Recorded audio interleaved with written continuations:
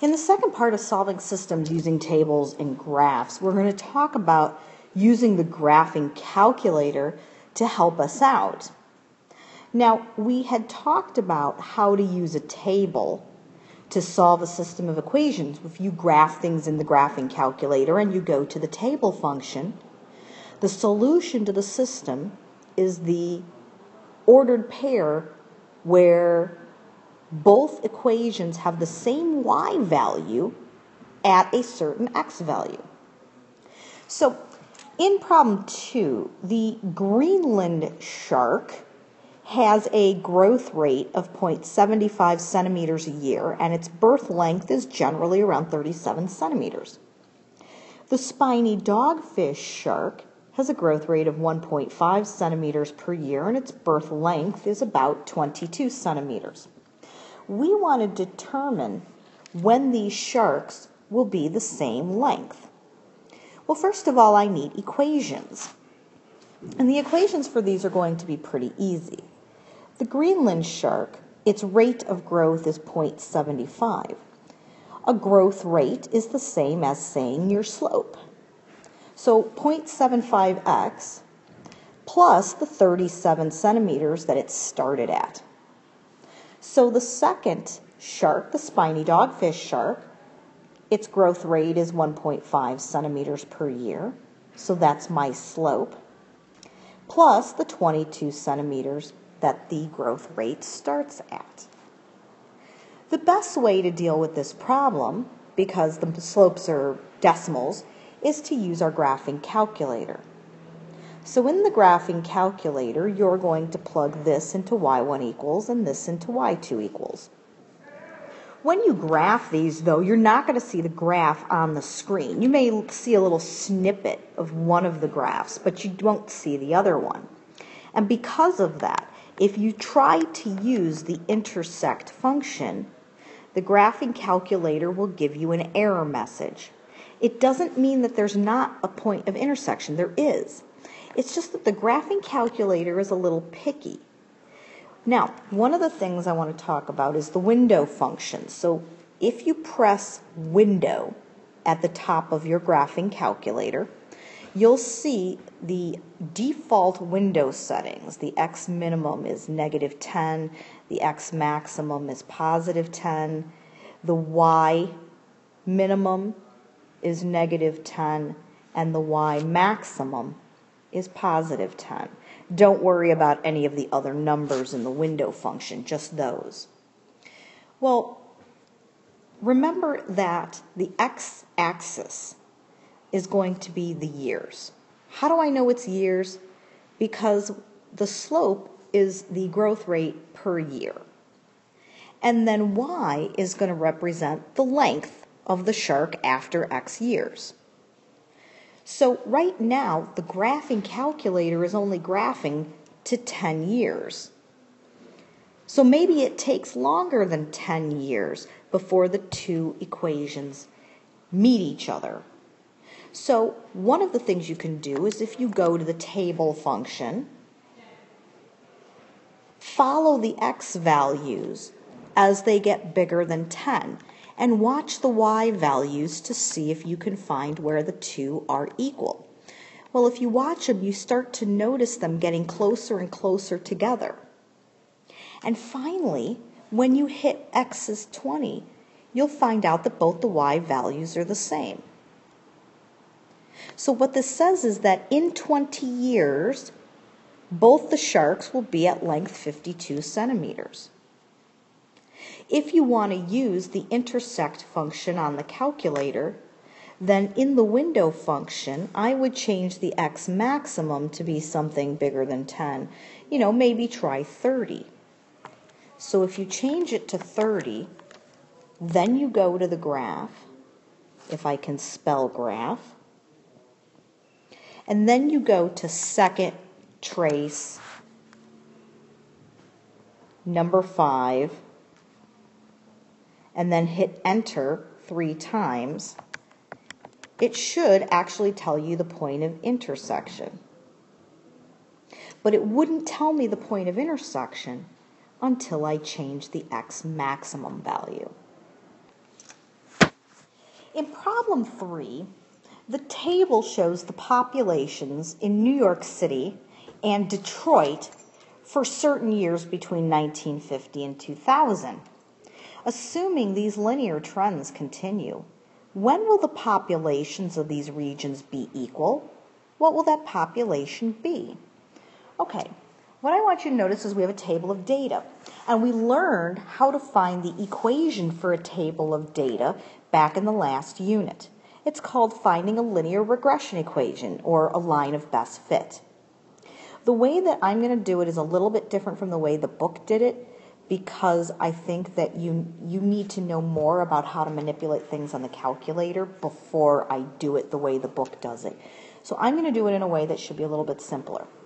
Let's start by finding an equation for the line representing the change in population in New York City. We found out that we never want to use years. The reason we don't want to plug years into the calculator is because then it'll assume that your starting population is at year 0. Well, we don't know if anybody was even living in the region of New York City in year 0. So what we're going to do is we're going to call 1950 year 0. That means the next one must be year 10, year 20, year 30, year 40, and year 50. Remember, you can't call this 0, 1, 2, 3, 4, 5, because 1960 is 10 years since 1950. So in your graphing calculator, put these numbers into list 1 under stat, and put these into list 2. Don't worry that when you type them in, it changes the numbers to be in scientific notation. The calculator will know what numbers you actually typed in. Once you get those numbers typed in, you quit and you go back to stat. But this time you go to calc, number 4, and it depends on whether you have the new operating system or the old operating system. If you have the new operating system, you get something that says X list and Y list, frequency list, stored regression equation, and calculate.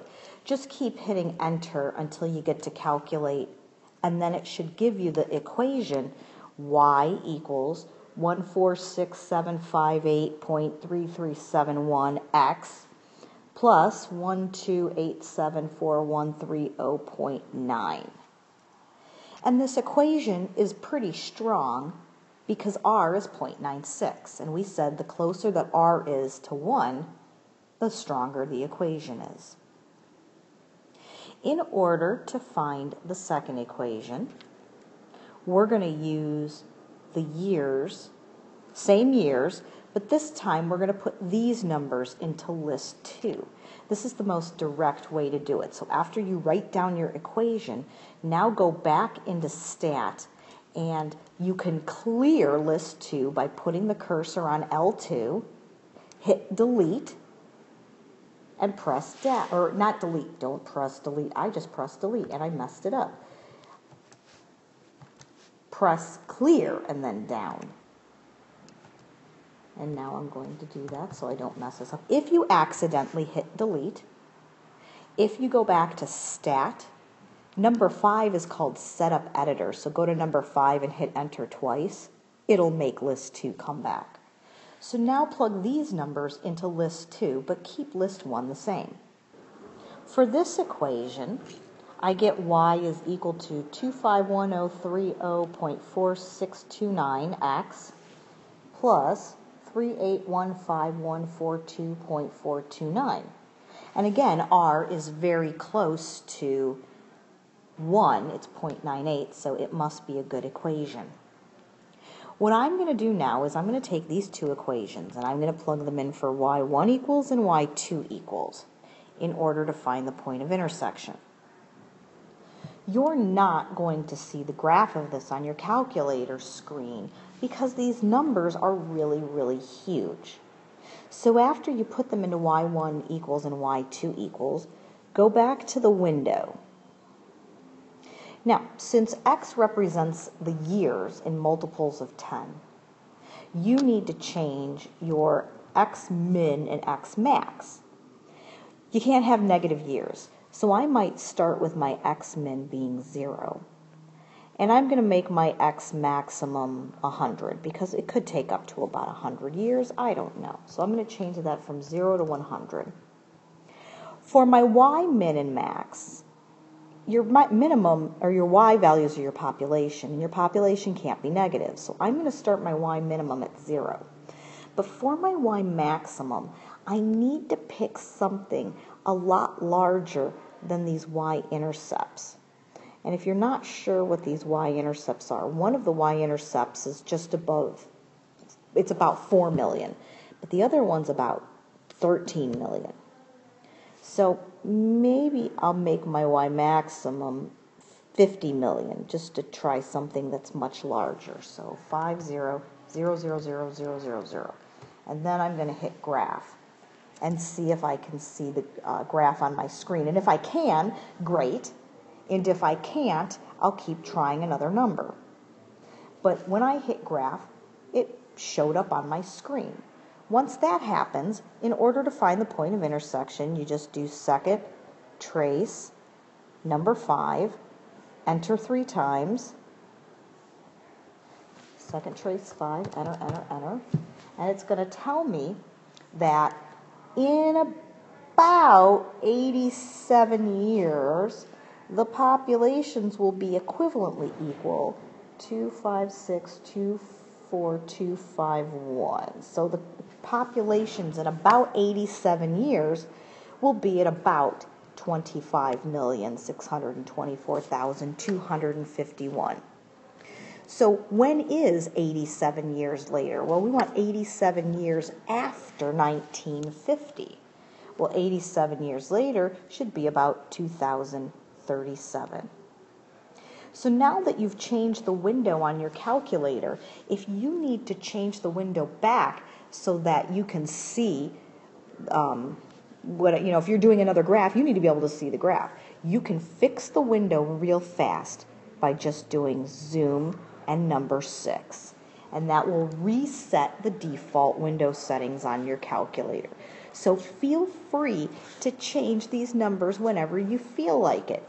Just remember you need to hit zoom 6 to get back to the default window settings.